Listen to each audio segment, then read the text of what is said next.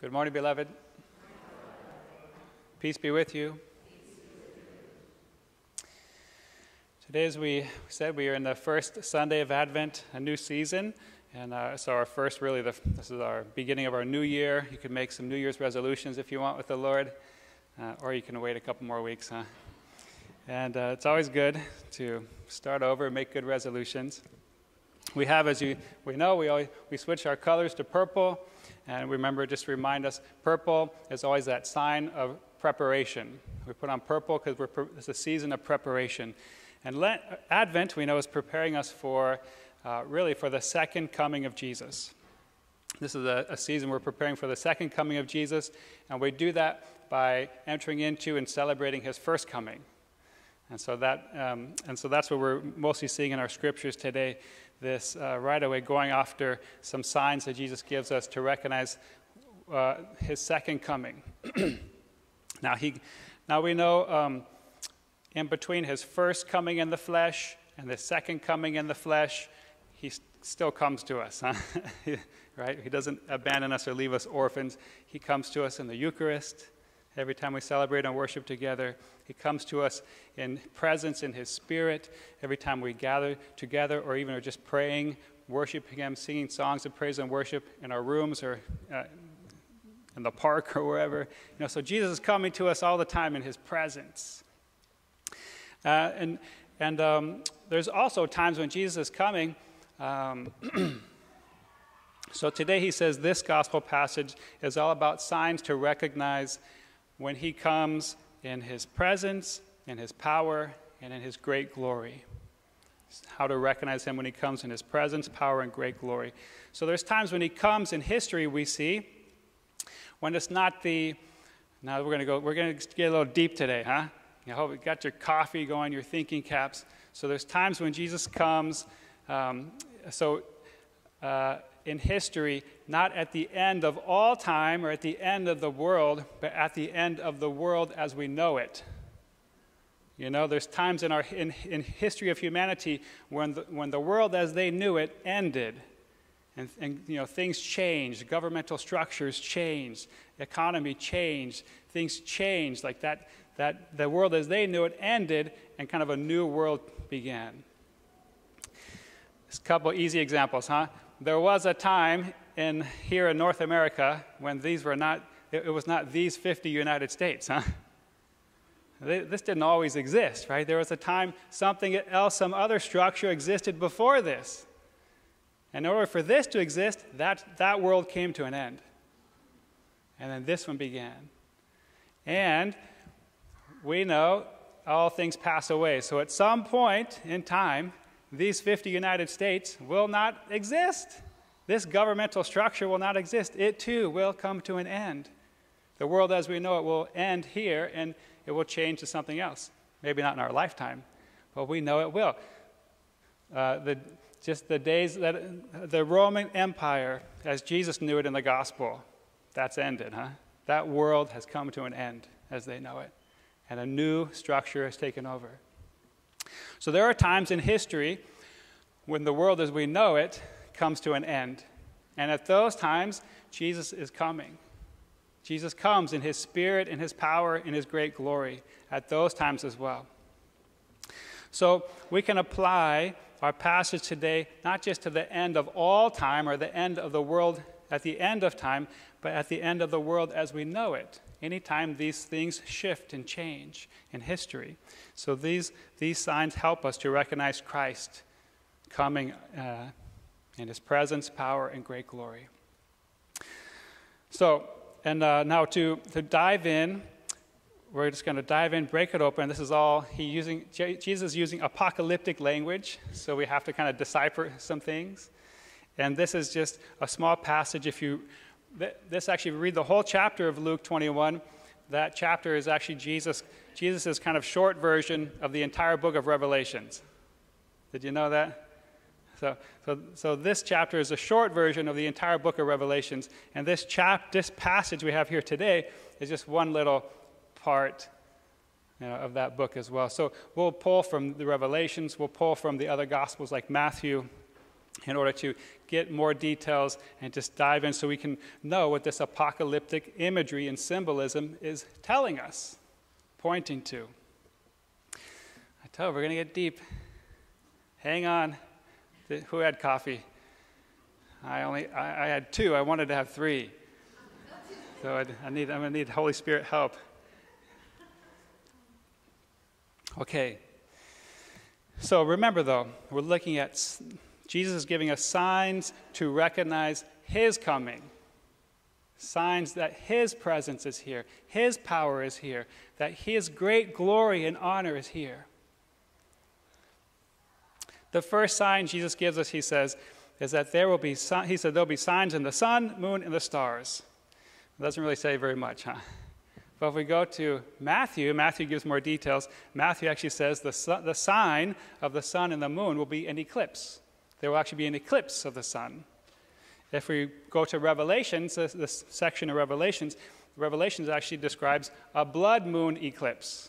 You seen a blood moon eclipse? Pretty cool, I think. Okay, so and Matthew tells us that the sign of the stars is that the stars will be falling. So we've seen shooting stars, falling stars. So, this could be literal interpretation. Those things may happen at that time as well. And there can also be figurative interpretation along with that. So just look at it and think about it for a moment. If the sun and the moon are eclipsed and there's darkness, and the stars are falling, so basically they're saying the sun, the moon, and the stars, the things that give us light on this world, are going to be dark. So figuratively speaking, it's telling us this is going to be a time of darkness, right? Not too hard yet, huh? Now, next we can look at, there will be signs in the sun, moon, and the stars. The moon will be eclipsed, or the sun will be eclipsed by the moon. There will be darkness. Stars will be falling. We can look at, in the scriptures, anytime we see this combination and comparison between things in heaven and things on earth, it usually points to godly people and ungodly people, God's people and pagans, or believers and unbelievers, godly people, heavenly people, worldly people. And so we see that combination here. First, Jesus tells us what's going to happen in heaven, then he says what's going to happen on earth. So this can point then to a deeper sign that shows us that basically, if the sun and the moon are dark and the stars are falling, it's saying the righteous people of God are falling from grace into sin. Right? It's our job to shine the light of Christ in the world. But if the light of Christ is going out, that means it's because righteous people are falling from grace into sin. The sun and the moon are like the primary light sources, huh? Well, we know the moon's not a light source, okay, but just saying. But this would point to then leaders. You could just say leaders in the churches. Leaders in God's church are falling from grace into sin. Their light is going out. And the stars, other laity, other Christian people, their light is going out. They are falling from grace into sin. That's the first sign, that believers are falling from grace into sin. The second sign, so that's what's happening in heaven, in the heavens, and with the heavenly people. The second sign Jesus gives us here, he says, now on earth, earthly people, they will be in dismay, perplexed. They will be so full of fear, they're dying of fear. That's what the worldly people are going to be acting like. Now we know what it's like. We have a little taste what it's like to be so afraid that you're dying. How many people during COVID have been so afraid of dying that they stopped living? They stopped going outside the house. They stopped going to the store. They stopped visiting family and friends. They stopped socializing. They stopped living because they were afraid to die. That's what Jesus is giving a taste of. People on earth, they will be dying of fear. And why are they dismayed? Why are they dying of fear? Why are they perplexed? The third sign is because the roaring of the sea and the waves We know in biblical symbolism, the sea always is a place where evil is. Remember when Jesus cast out the legion of demons, they went into the swine, and the swine went into the sea. In the book of Revelations, it's from the sea where the evil beasts, these evil demonic presences come forth to terrorize the earth. Out of the sea comes the evil. This is why it's so important to see Jesus walking on the sea. He's more powerful than he's over the sea. He can calm the storms of the sea. He controls and calms the demonic presences. If the sea, if evil, if demonic presence is roaring, whoa, what's that look like? That means evil is becoming more public and more bold. Evil doesn't have to hide anymore. Corruption doesn't have to hide anymore. It's just public and arrogantly bold about it. Like, what are you going to do? Because there's no consequences. Have you ever seen evil grow and become public and bold and arrogant like that? So that's the third sign. First sign, many righteous people will fall from grace into sin. Second sign, the worldly people or unbelievers will be overwhelmed. They'll be in dismay, perplexed, and full of fear, so fearful that they're dying of fear.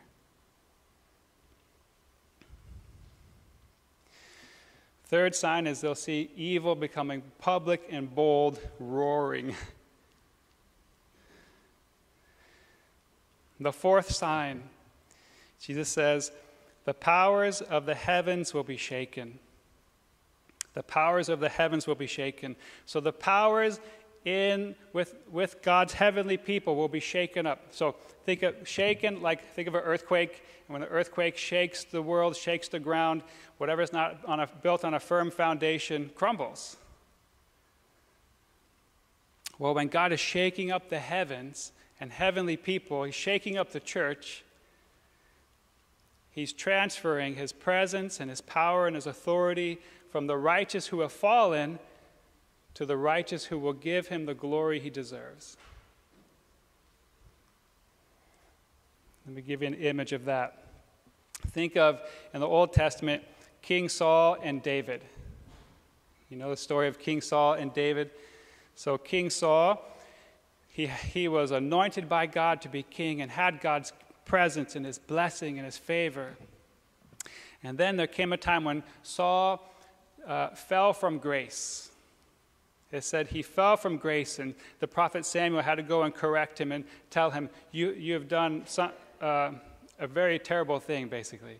Not just a little mini sin, You've actually fallen from grace in such a way, he said, that God is now going to remove from you the kingship and give it to another. He's going to remove from you his presence and give it to another. He's going to remove from you his power and authority and give it to another who is more worthy than you. And that's what and it said that God took his presence from Saul and gave it to David, and his power and authority from Saul and his favor and gave it to David. And when God removed his presence from King Saul, it says that a demonic presence came in and began to terrorize him and oppress him and even influence him to try to kill David many times out of jealousy because he knew David had God's presence with him and he no longer had God's presence with him.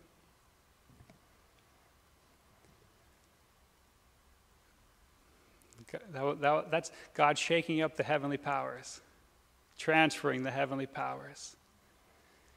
Now, the hard thing there is you recognize even though God transferred the power and this presence and his favor and his blessing from Saul to David, Saul was still the king.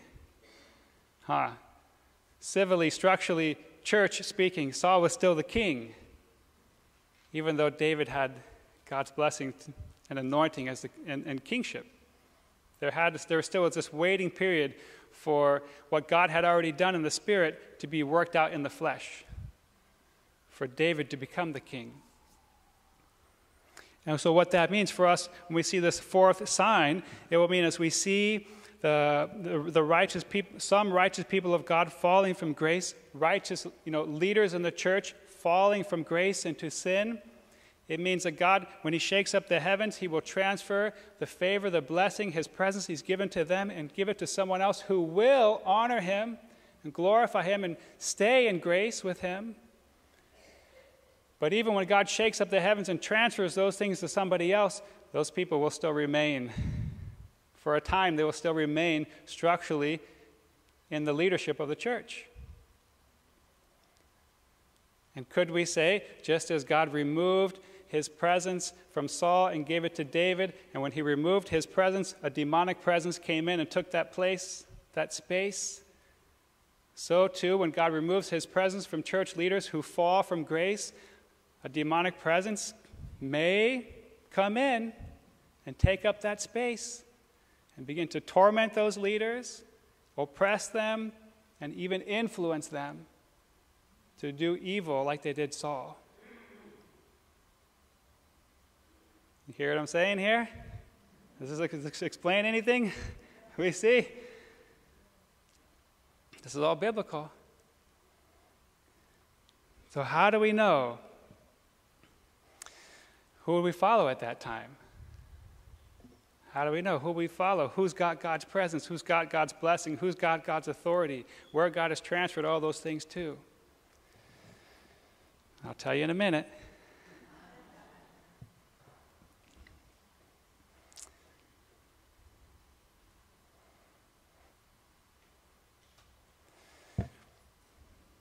First, Jesus wants us to remember that while all those things are happening, while the righteous are falling from grace into sin, and the people on earth are dying of fear and perplexity and dismay, and they're all distressed, overwhelmed they're watching too much news.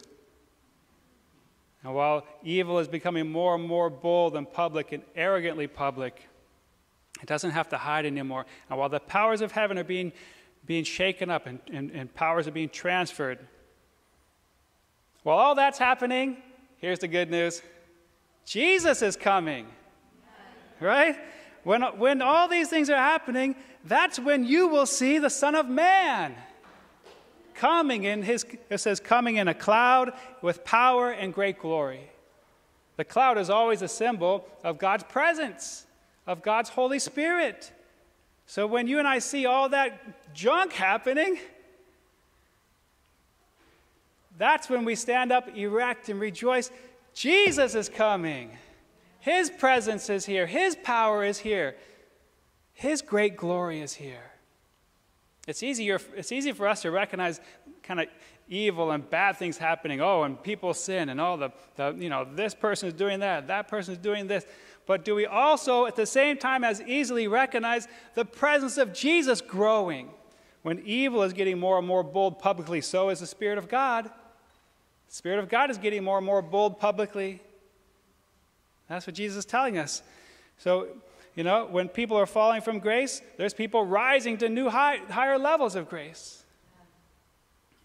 There's people they're so full of fear, perplexity, distress, anxiety, and yet there's also people so full of the Holy Spirit of love, joy, peace, patience.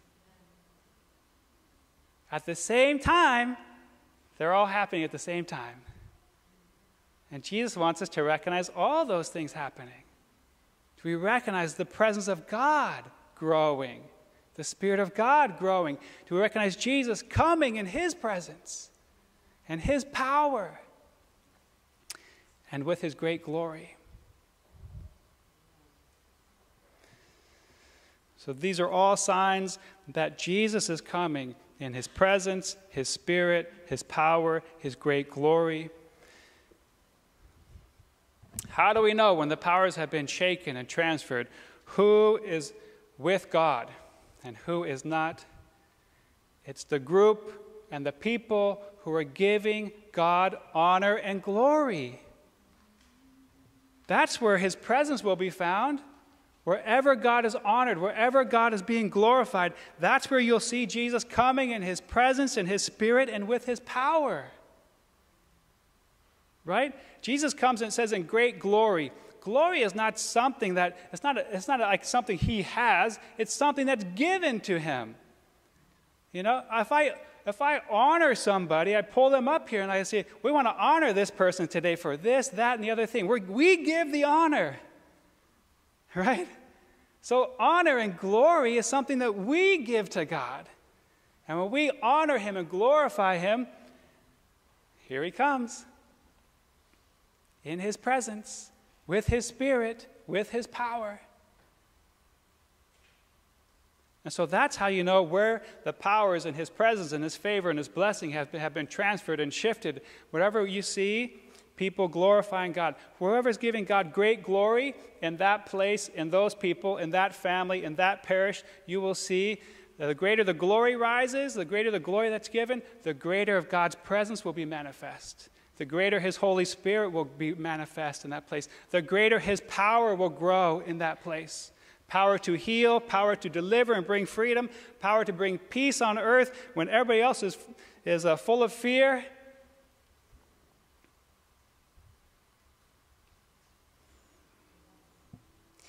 This is, by the way, one of the main signs we have to be able to recognize giving God the glory in our life. And who else is giving God the glory? Because that's where his presence and his power and his favor is found. We have to be able to recognize that because Revelations tells us that the end of times, when the Antichrist comes, whoever's alive at that time, that Antichrist will also be doing the same signs, wonders, and miracles that Jesus did.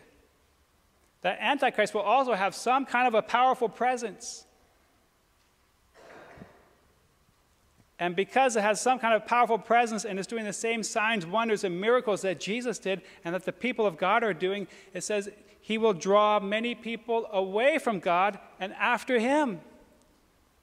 He will deceive many, it says. Many righteous will fall from grace, will apostatize, will leave because they got fooled.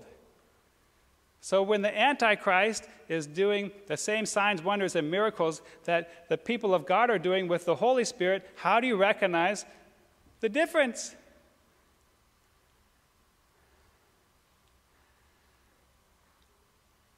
Who is glorifying God? That's the one. Where is God's glory found? Where are the people glorifying and honoring God? Where is the parish that's honoring and glorifying God? Where is the group that's honoring and glorifying God? That's where the authentic presence of God is. That Antichrist is not going to give honor to God, not going to glorify God. He's going to draw glory and honor to himself.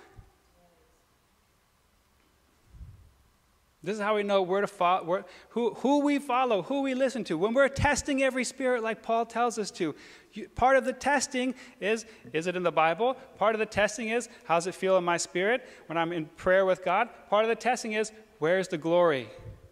Who is giving God honor? Who is giving God glory? In their life, in their home, in their family, in their parish, in their community of friends or work. Where you find God's glory visibly, you will find God's presence tangibly. You know, when people walk into our houses, is it obvious that in this house I honor God?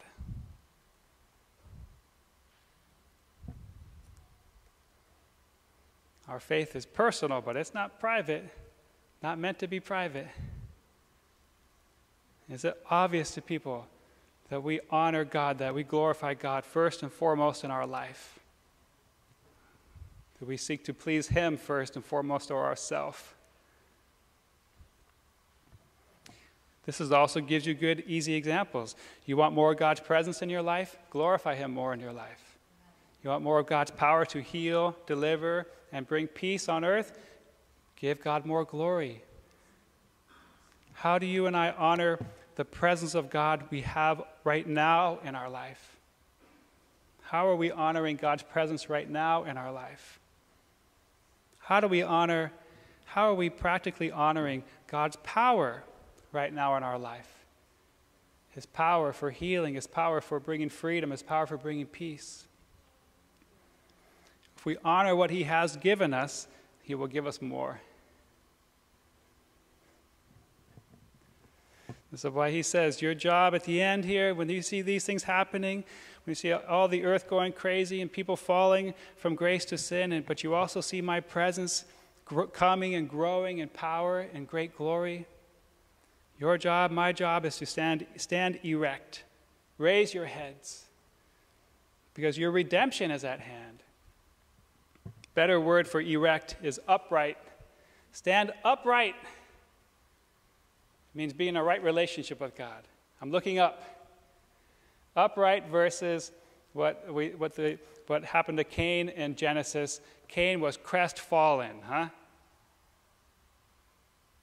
Like the moon, crestfallen, looking at his navel, looking at himself, right? Are we looking at ourselves or down here? Are we upright? Head is erect, upright, in right relationship with God. When everything else is going crazy around us and other righteous people around us have fallen from grace into sin, are you and I standing upright, giving God honor and the glory that are his? That's what Jesus is asking us to do when we see these things happen. When we see him coming, stand upright in that right relationship with God, no matter what's happening.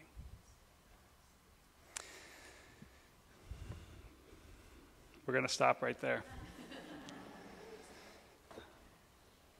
Father, we just honor you today for your presence with us, for the truth that you give to us spoken in Holy Scriptures, for the gift of your Son, Jesus, for your presence among us and your power for healing that you've already begun in this place.